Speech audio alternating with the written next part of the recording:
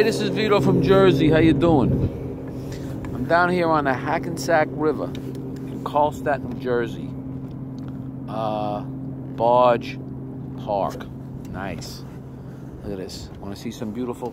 The sun is just hitting the water, and look the way it's sparkling off the water. Look at that. Isn't that cool?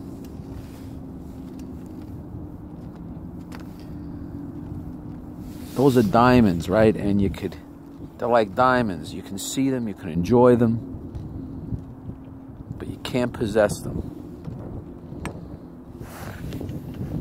A little bit of wisdom from Vito from Jersey, huh? I tell you, it's nice here, right? Look at this shit. Here we go. Yeah, see? You know what I don't like? If you look out that way, you see cars and shit. I don't want to see no cars. I want to see, like, just nice stuff. Look at these guys. Guys are coming out to get my boat out here. Pretty cool. It's pretty good. It's nice. I come out here. I try to come out here every day until it gets too cold. I sit here by myself and I meditate. I pray. My friend George Perenni said to me one time, I brought him down here, we were working out, doing some, martial arts, the forms, just moving nice, like Tai Chi. And it's beautiful down here, see? Look at that. And he said to me, if you come down here every day, it'll change your life. So, I started coming down every day. I don't know if it changed my life, but it's like a meditation. It's nice. It's quiet. You don't have to hear the city. I'm in the middle of the city here, northern New Jersey. This is like the friggin', was it like 50 years ago? Maybe more than 50 years ago. 70 years ago, one statesman came to northern New Jersey and said it was the ugliest part of America. And it's gotten considerably worse since then. So if there's a spot that's nice, the only thing I don't like, friggin' Canadian geese come in. Look at all the goose shit. I don't know if you can see that. There's goose crap. Look, it's the size of dog crap all over the dock.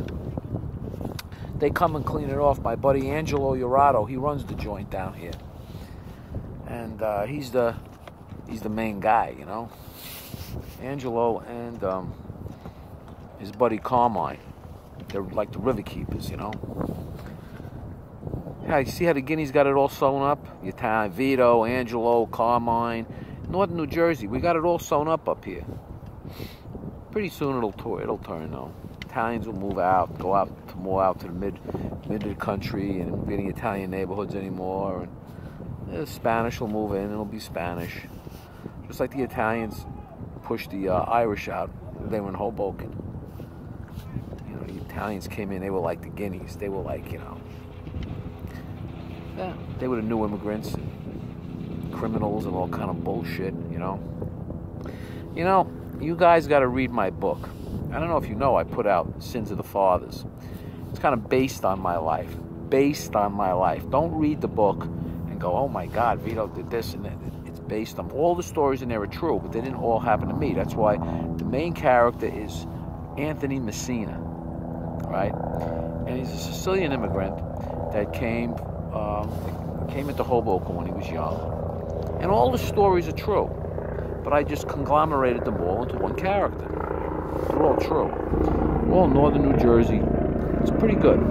But it's based on my life, like I based it on my life, like, growing up in the street, being in the street, street gangs or street clubs, right? And,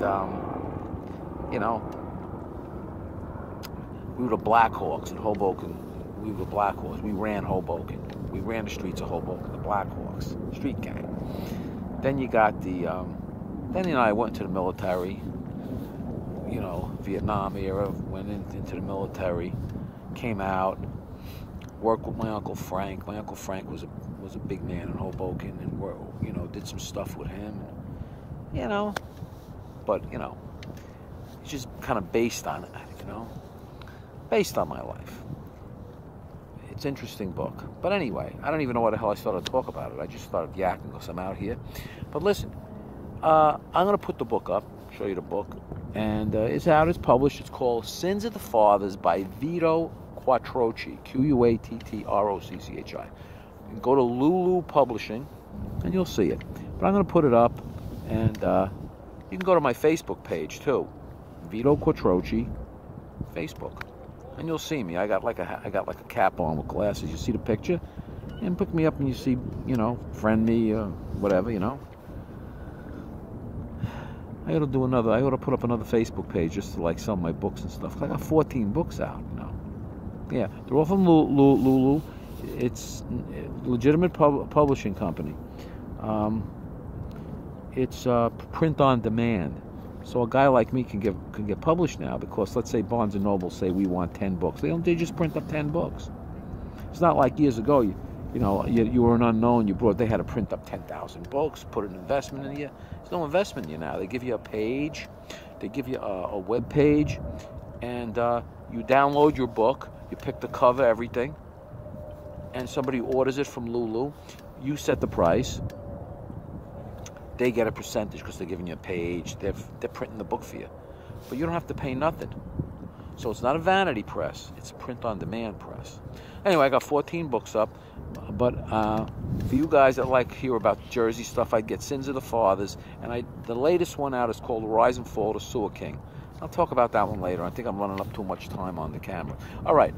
Talk to you later. This is Vito from Jersey. You tell me what you think. Look at this beautiful joint here. Look. Look at that. All right. Ciao, ci vediamo. Ci vediamo. Ciao.